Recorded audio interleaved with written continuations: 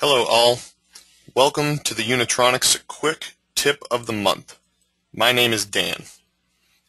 Today we will be discussing the HMI element text image. The element is located here in the software.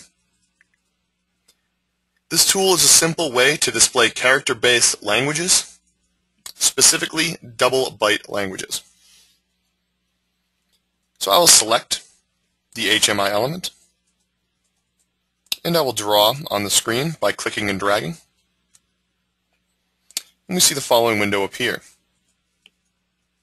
First, I must select the font that I would like to display my characters in.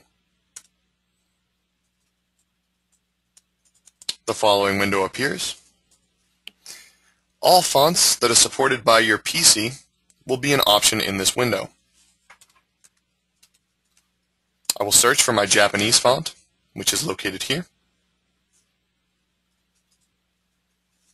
I can choose the font as regular style, oblique, bold, and so on. I can also change the size of the font. We can see a sample of the font here. And we also have two options for effects: strikeout, as well as underline. Finally, we can change the font color. I'll select OK. Now that we have chosen our font, we can enter the characters that we would like to display. I see my Japanese characters appear in the window. And I will select OK. And my Japanese characters are then shown on my HMI display.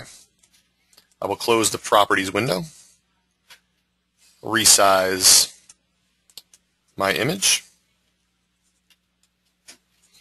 And again, this is a quick way to display font as an image on the HMI display. Thanks for listening.